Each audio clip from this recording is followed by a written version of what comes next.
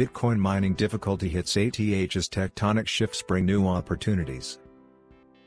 On Thursday, March 29, 2022, at time, Bitcoin mining difficulty hit another all-time high, yet again cutting into the decreasing profit margins of miners. The Bitcoin mining difficulty, or the measure of how hard it is to compete for mining rewards, increased 4.13%, reaching 28.59 T, compared to the previous ATH of 27.97 T seen in mid-February. Though the percentage is far from being the highest this year, it was sufficient to lead to the new high, as this rise in difficulty follows two consecutive and relatively small drops that had pushed the difficulty a bit lower from the previous ATH. However, hashrate, or the computational power of the network, has seen a minor decrease since the previous difficulty adjustment 2 weeks ago. Between then and March 29, the 7-day moving average hashrate is almost unchanged, per BitInfoCharts.com data. In the same time period, Bitcoin mining profitability went up just over 14%, as the price of BTC was rising as well,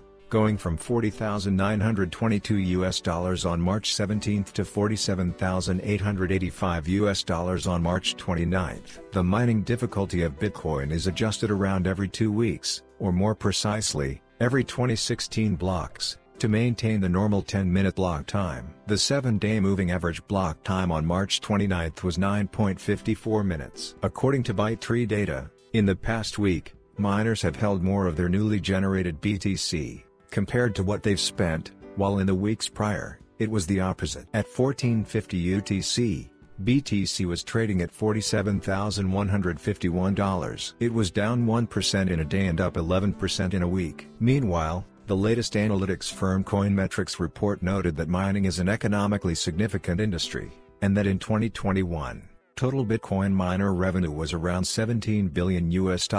This year, in the wake of China's crackdown on BTC and crypto mining, North America-based miners emerged as the new global industry leaders, they said, adding, 2022 is shaping up to be another important year. This can be seen in several factors, including Bitcoin's hashrate was at an ATH on March 29 of 200 A per second. When measured on a 30-day moving average, more miners have been incentivized to come online recently because of the positive economics at today's BTC price.